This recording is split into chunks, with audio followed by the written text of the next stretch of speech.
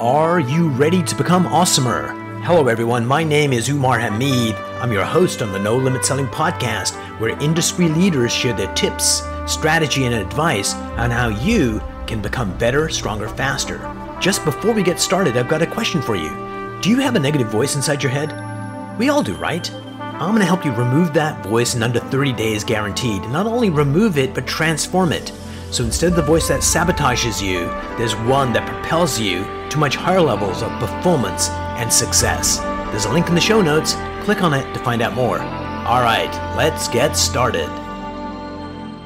Hey everyone, looking forward to a really great conversation with Shannon Russell. We're going to be talking about leadership because you're a good salesperson, you get promoted to sales manager. You're a good realtor, you become a leader. A lot of times we step into these leadership roles without the right level of training. And so I thought, what better thing to do than to get Shannon on the show. She's all about, the second career, and sometimes that's leadership. And I am happy to invite her on the show. Shannon, thank you so much for being on air with me today. I'm excited, Umar. Thank you for having me. So give us a little bit of history about yourself. Who are you? And tell us about your podcast. Sure. So I started my career as a television producer. I produced TV for about 16 years. And then when I started having kids, I transitioned. I tried to figure out what my second act would be. And I opened a small business franchise in my community. And then since then, after running that for about 7 years, and I still run it, I transitioned into another business where I'm a career coach, and I host the Second Act Success podcast, which is all about people transitioning and finding their second acts. Absolutely. And I think one of the things that's really exciting about a second act is usually people are a little bit older and get a better sense of who they are. And from that, they can divine a career that aligns with who they actually are. And some people, especially parents from a previous generation, you wasted 10 years. And the answer is no. All that experience and all those insights from one profession can translate into the other. Not all of them, but sometimes you can enhance the second career in a way that no one else can because you have this history. I agree. And I think a lot of us fall into that rut of thinking that our career is our identity, that they're, simultaneous. And really it's looking into everything you've grabbed from that first career, all of those skills, those experiences, and really diving into what you were good at and what you enjoyed, and then making sure that you pivot into a second act that has those elements to it. And you'll be surprised how much you've accomplished and how it can translate. I didn't think a television producer who worked with celebrities and wrote scripts and directed shows could use those skills to run two businesses. And really, I realized in my, figuring all of that out during my period of transition was that, wow, I really can manage people in television and manage people in my business. And I can write television scripts, but I can write marketing copy. And so it's really kind of looking at all aspects of what you've done and bringing it into what you want to do. Absolutely. And I think one of the things we should define right now as we're talking about leaders, what is leadership according to Shannon? It is knowing how you want to run the day-to-day of your business, of your team, and how you want it to feel for everyone involved. So how you want to feel leading others and how you want to make them feel. And most importantly, just creating that teamwork so that everyone wants to show up every day and everyone is working for that same goal. Absolutely. Agree with all of that. I'm going to add a couple of things to it. Number one, it's being a leader is because people have trust in you, they can suspend their fear and do things they never thought possible. And as a leader, we inspire them to do that. And we can see clearly what they're capable of, even when they cannot. And I think if we can do that, and one of the key things you used was how they feel.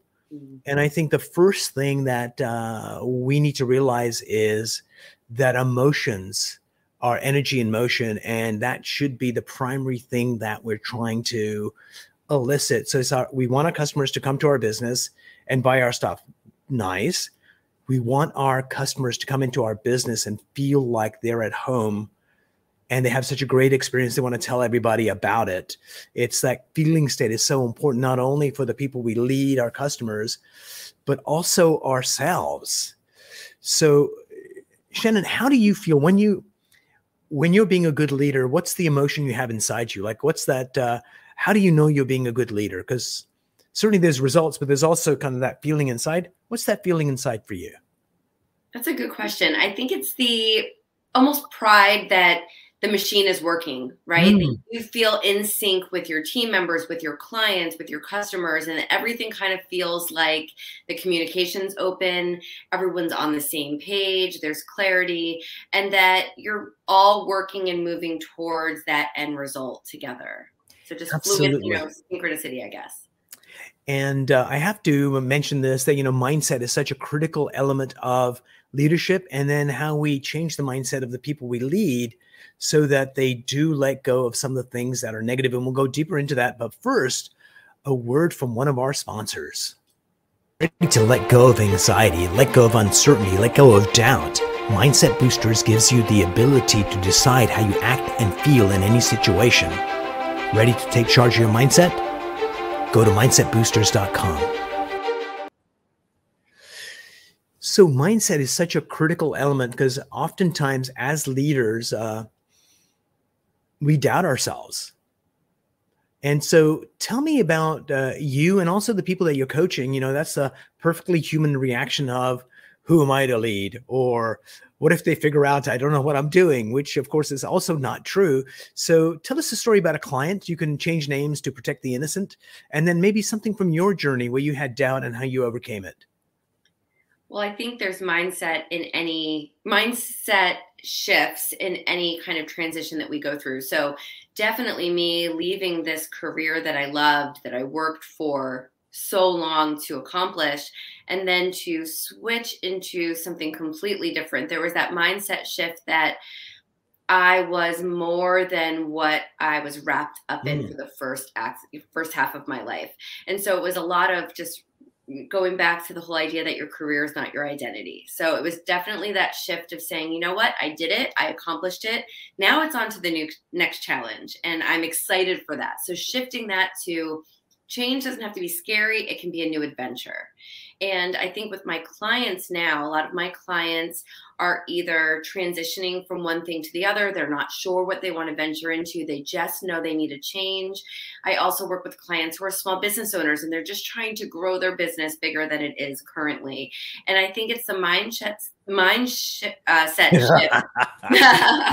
Caught myself. That, you know what, it doesn't have to happen by tomorrow. And I think that's a big one because we all think, oh, if I left this well-paying job and I'm trying something new, I need to have that income and I need to have the success tomorrow. I think we all have to realize that everything in life is a little bit of a road or a journey. Just like when you graduate with that degree from college, it's going to take time until you find that job and you get into a rhythm. So same thing with clients of mine that are transitioning to new fields or growing a business. Put that plan in place. Know that you are in control and have that confidence, and then know that it's going to take a little bit of time and that's okay. And once you achieve it, you can sit back and be excited, but just that it's not going to be overnight, but that you hold the keys to get there in time. So we've all had these situations where it's like, what the frick am I doing here? Like things are not going well. Walk me through one of those where a real example of this is where I was. So I'll give you an example. It's Rupert Murdoch, who's, well known. I'd read this book like a while ago, and the book starts off in a fancy condo in Manhattan. He's there, and a senior VP from Citibank is there, and they're trying to hold his empire together for one day. And if one of the banks anywhere around the world defaults on one of his loans, the entire thing gets knocked down, and he's bankrupt as an organization globally. And so the VP from Citibank is threatening smaller banks, don't you dare, we will destroy you. And they hold everything together. But it was that crucible that got him to get to the other side and really accelerate his growth. And so when we get to that place where we doubt ourselves, what's the strategy that you use to kind of go, calm down? I'm not going to die. Like, walk me through that so our listeners can go, oh, I could do that. I've gone through that before. I can use Sharon's advice how to come through the desert intact. I think it's okay to make mistakes. And for example, when I was leaving television, I decided to take a 9-to-5 job that was very toxic. And I just thought I had to do that was what was needed for me to provide to my family since I had little ones and I was leaving a very well-paying job. So let me just get that 9-to-5 job and work at it until retirement. I also decided to join a graduate school program and work towards a master's in education because to me, that was safe. At the end of that degree, I would become a teacher. So I was doing all of these things that I felt like I needed to do. And it was all of a sudden one of those moments where I sat there going, what am I doing? None of this feels right. None of this. And it was that wake up call of, okay, I can stay on this journey, on this path, and I can see what my life will be like. Or I can stop right here, do the scary thing and say, no, I do not need to finish this program and I'm quitting this job because I know that I am meant for something else. And it was really a leap of faith and very scary one to say to my husband, I'm going to open a business and this is what I'm going to do.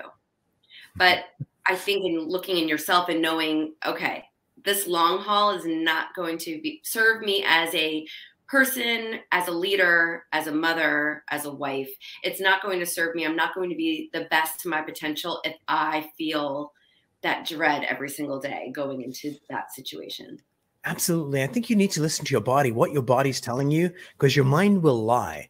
I'm not sure what the exact science is, but go with my numbers, pretend they're true, that the world's fastest reader can read at an astonishing rate of words per minute with 100% comprehension. 30,000 words a minute. It's a photo reading technique to do. And the reason I share that with you is that's just the processing power of our brain. I can't do it. You probably can't do it. But when we are trying to figure things out, our mind is rationalizing so much stuff that we overlook those feelings, but pay attention to your body. And if you feel that dread, here is what you do when you feel that dread or excitement or whatever is notice where you're feeling it. And if you're feeling it, let's say in your chest, just place your hand there and say this magic word. Are you ready to hear this word, Shannon? Yes, please. It's just hello. Just say hello to the feeling and say, what are you trying to teach me? Yeah. What is your intent? And it'll say, you're not doing the right thing. Like, why are you doing this?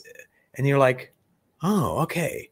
What should I be doing? Because oftentimes the inner voice, the inner feeling, sometimes you can't hear the inner voice because there's so much brain clutter, but you can feel the feeling. When you feel something uncomfortable, we overlook it. And I think what we need to do is to embrace it because we have this mind, this body, the spirit that are all interlinked. And sometimes it's hard to figure out the thought in our mind because they're so racing. And spirit, who knows, maybe you need to be a priest and have holy water, but your body, you can pay attention to that. And I think that's such a gift for us. Yeah, it's taking the time to do that. And so few of us actually take that time. And I always advise clients and friends of go back to your why and take that second, whether it's in the shower or on a quick walk with your dog, but listen to yourself and ask yourself, like, I love this. Hello. Are you okay today? Are you feeling like you're where you need to be?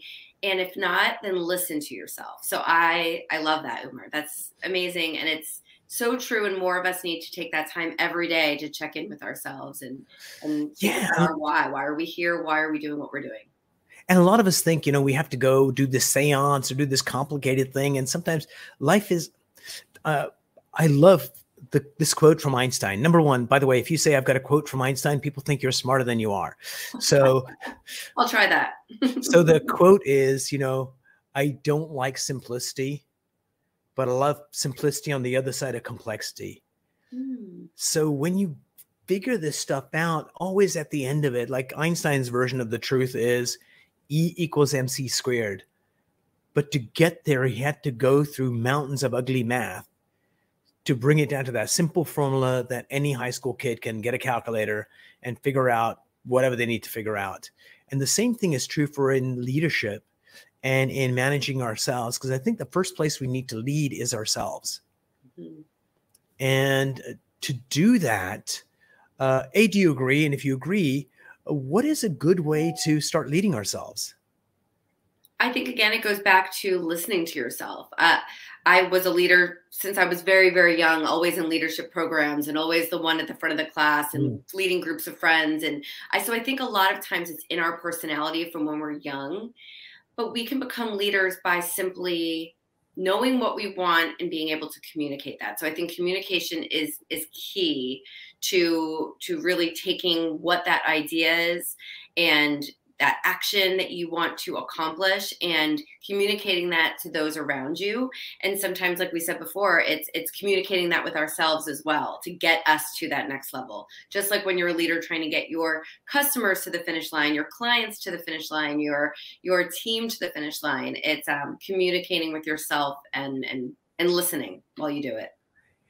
Absolutely. I think listening is such a key thing that we need to do, not only for ourselves, but also when we're like leading people, the people that we lead, listening to them. Because one of the major complaints when people leave organizations is my boss never listened to me. I was in the room with the person, but I could tell they were paying attention to something else and not me. And what we need to do is to very much, we need to listen to them, because most people do not feel heard at home, at work, anywhere else. If you can do that, this is how you build strong relationships, and people will walk on broken glass to help you if they feel valued. And the easiest way to do that is to listen, or listen to my podcast. Subscribe to the No Limit Selling podcast, and we get brilliant people like Sharon coming on to share insights on how they make the world a better place. And so, Shannon, what's a lesson that you've learned that served you well in life? To make that spot at the table for yourself. Because if you're in a situation like you just mentioned, Umar, of someone not listening to you, and you leave a job because your boss didn't listen, well, what did you do to get yourself a spot at that table to have him listen to you or have her listen to you? So to know that you've done everything you can to advance to that next place, but to make that room at the table. When I started in television production, it was all the men at the top. And there was one female producer who was a mentor of mine who said, I deserve to be here. You deserve to be here as much as anyone else, and just know that you can. And I just always remember that as like a 25-year-old hearing that and going on with my career and leading others and being the executive in the room, is that I deserve to be there. So make yourself heard. And that's what you want to do with your own clients and with your customers, is make sure that they feel like they are heard. And oftentimes I'll just message my clients in between sessions to say, are you having a good day? How's everything going? To let them know that you're there if they're ready to speak and you are there to listen. Because I think we all need that. You and I need that, and our team needs it, our clients need it, our customers need it. And it's just, I think being a good leader is letting people know that you're approachable, you're there to listen, and you deserve to be at the table, and so does everyone else. So bring your voice and let your voice be heard. Absolutely. And I think kind of going back to what you said, one of the things to do with your boss is ask the question, how can I add more value to the organization? Or where am I adding value to the organization right now? And sometimes they're going to cite things that you don't even value yourself. Like, and then they're missing something vitally important, in which case, okay, I need to highlight that because that is adding value. They're just not seeing it. And I think at the end of the day, to do any of that, what we need to do is to build trust between us and the people that are around us. Because if we have enough trust with that person, we can have real conversations. But when we don't have enough trust, then we need to walk on eggshells. And because if you and I trust each other, and I actually trust you wholeheartedly right now, is I could share a deep truth with you and feel okay doing it.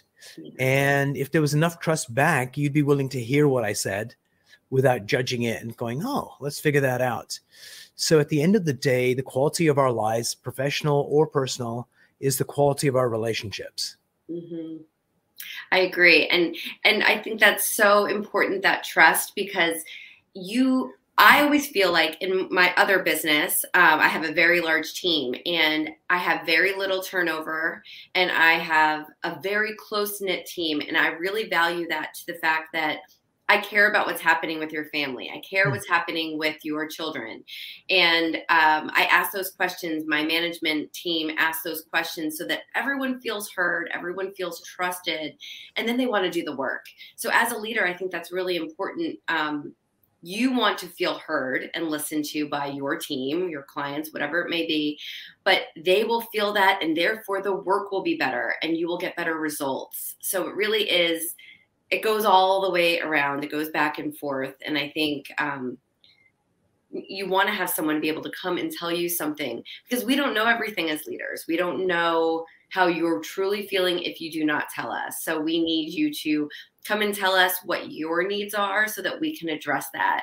And you never want to feel blindsided. And gosh, when you said walking on eggshells, that might be one of the worst feelings, the most uncomfortable interactions to have with anyone, friends, But family. unfortunately, that is the truth for a lot of organizations. Yeah. So tell me about your company. How many people in the company? I have about 20 employees in my company. It's a small business small children's franchise. Nice. So you have child labor. That doesn't sound good. We teach STEM education for kids. So yeah. There you go. So no workers. All right. That's excellent. That's my kids. My kids, I put them to work. So how do you, so if you want to see lies, all you need to do is to go into any, I'm in downtown Toronto. There's a bunch of buildings here. Go into any one of those companies and go to the wall, and they will have this poster that says our values are. And then you ask the employees, how much of that is actually happening? And oftentimes not enough. Mm-hmm. So how do you, what kind of culture do you want for your organization? And how do you ensure it actually is, becomes a reality as opposed to a wish on a poster? I love that. And for me, it's being hands-on. And I'm running a second company and raising 2 boys. So I still find the time to be present, to be there. I'm throwing a kickoff to summer party for my team just next week, where we're all coming together. We're going to have a little dinner. We're going to talk. We're going to make sure we're on the same page. So it's being present, because I think that guy in the top office that's sitting there and, gave the okay on that poster, he's not there hanging out with his employees at the water cooler in the lunchroom. He doesn't know what's really going on. So I feel like for me, I like to be in there. I like to talk to them. I text my employees when it's their birthday or we are in constant communication, because I want them to know that, if you call out and you can't come, that's going to affect me and my family. And so it's a trickle down effect. We're all dependent and trusting on each other.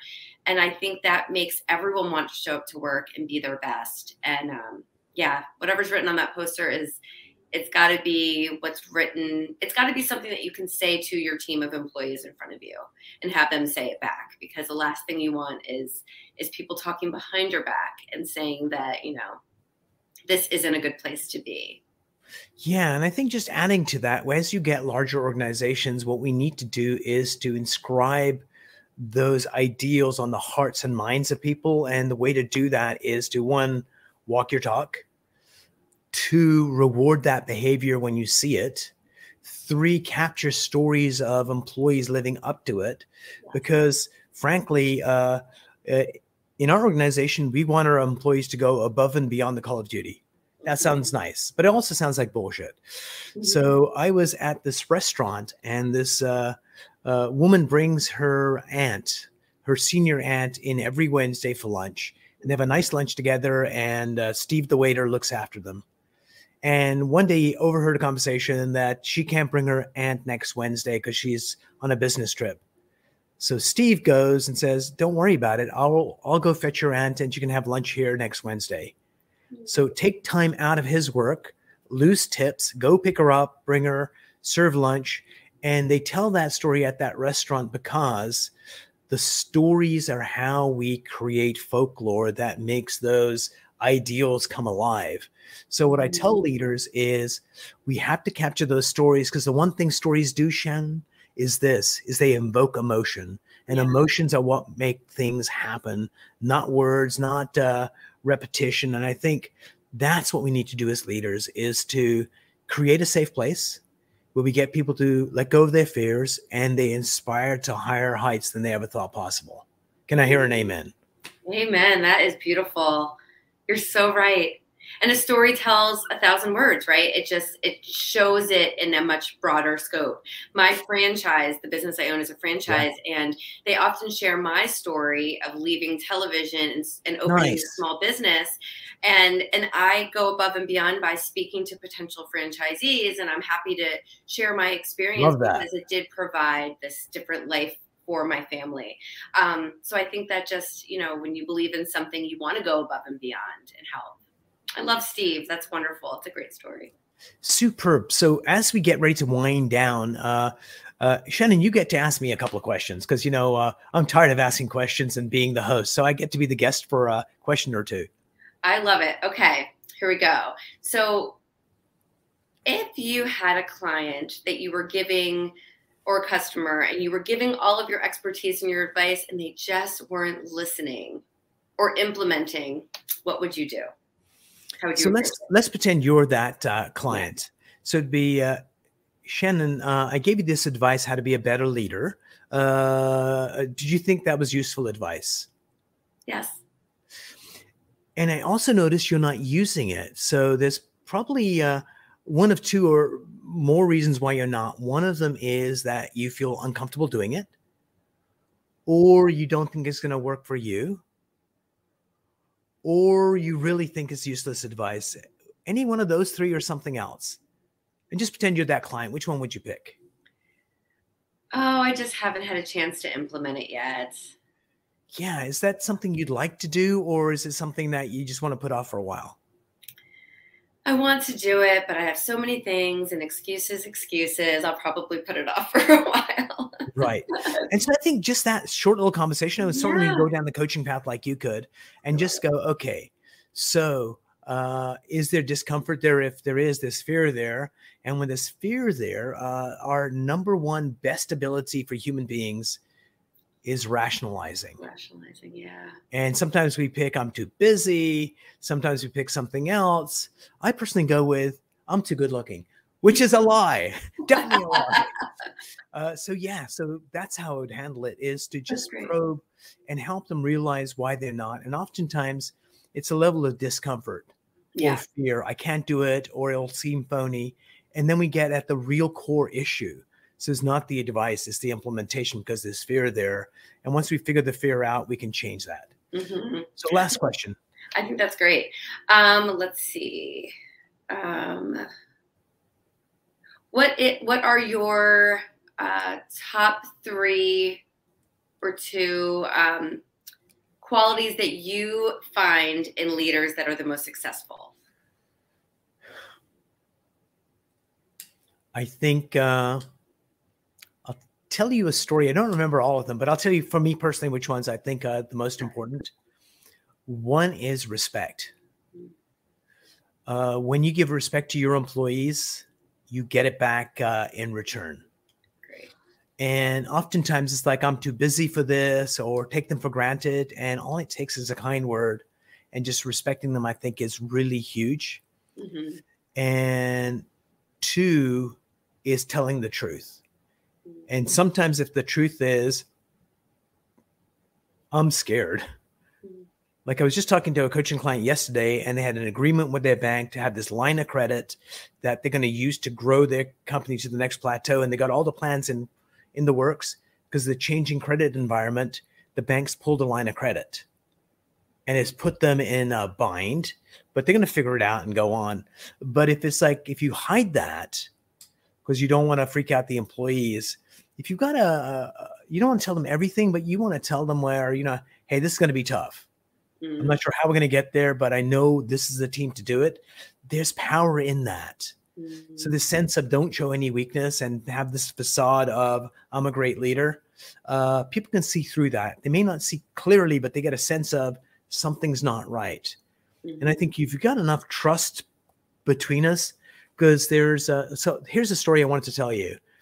I was teaching people from tire plants where there's people that barely have a high school education to PhDs. And I would say, what I'd like you to do is talk with a partner and figure out what are the top 5 attributes that leaders have. And so they talk to their partner, come up with their 5, and the partner comes up with their 5, and there's 60 people in the room. So there's a lot of data. And I said, okay, what do you have? And somebody gives me 5, and I write the 5 down. The next person gives me only 3 because 2 of them are already up there. The next person gives me 4 or 5. And before you know it, I've got 65 attributes for leaders to make a great leader. And then I get everybody in, all 60 of them, say, go to the number 1 most important attribute and put 5 dots next to it so we know it's the most important. And the second most important, 4, 3, 2, 1. And everybody does that. And what was really curious, no matter which audience, whether they're barely have a high school education or PhDs or business leaders or nurses, the same 5 leadership traits won out every single time. Wow. And part of that was having a compelling vision, great communicator, having integrity, having trust. And damn it, I can't remember the 5th one. I'm going to have to look at my notes.